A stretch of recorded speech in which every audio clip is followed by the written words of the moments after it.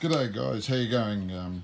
Today I'm going to show you a little unit that you can get for your domino to do small job. Now this is a little small job. It's only about 200 wide by about 80 high.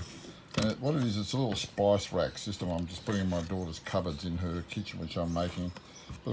But this is only just a little sample model that I made up to see if it all worked. And because it's dominoed together, but it's a bit rough, but then that pops down there.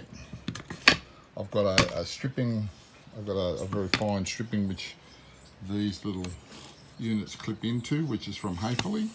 But that's all good, I can show that later. But see, these are dominoed in. Now the thing about these dominoes are, because it's only 12mm board, you can't use any of the big dominoes. So you've got to use the little baby ones. There's a big daddy one. You got to use the little ones, and they're really small and they're really thin. And I think they're let me see here. They are 40 by 20mm. I don't use them much.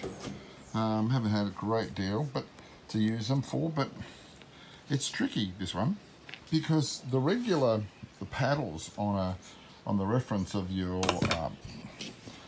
domino. So if we put them, say we want 2 of them, and I'm going to try and hold the camera so we're getting the best sort of view from the camera.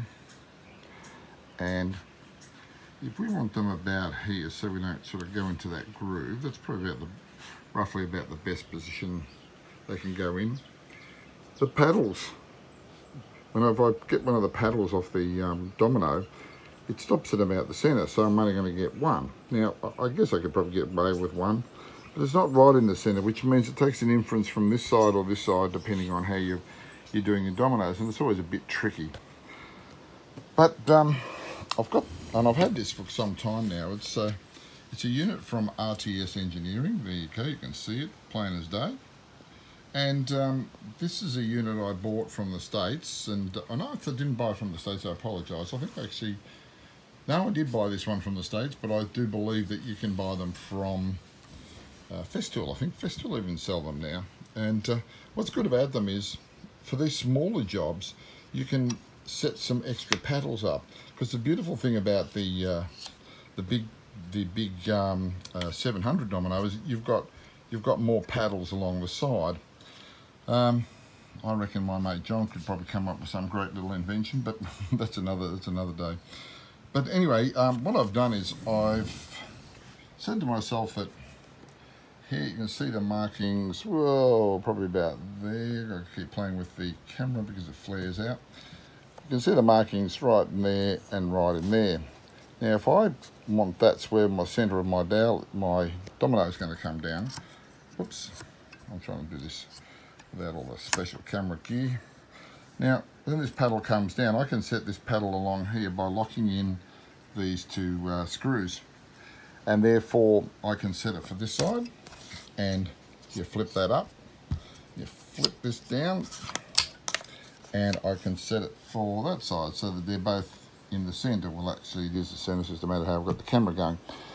So these are great for like these smaller jobs. Well, they're great for a lot of jobs, but they're great for these smaller jobs where you just don't have the width in your paddle of your domino to be able to do it. So yeah, they're quite a good little unit. Of course, like everything, they're not cheap. I think they're a few $100, maybe $200 or $300. I can't remember. I did buy it a while ago, but there it is from RTS Engineering. Good. They help. I don't use it much, but it certainly does help. And by the way, sorry, the other thing too is you just screw it on here and here in the same domino holes, which are actually in the domino plate, which is pretty standard sort of thing. And if I flip it over, you actually will still use it like a normal domino, but and you've got these extra ones on the outside, and I believe you can actually even buy extra paddles if you want. But yeah, I just sort of pass this on to everyone. Okay, all right guys. Now I've only got a handful of these things to make, so this will make life easy. And I keep messing around with the setting to try and get a better picture for you, because these LED lights, whilst they're fantastic, they kind of tend to flare out a little bit. Okay, have a nice day guys, see ya.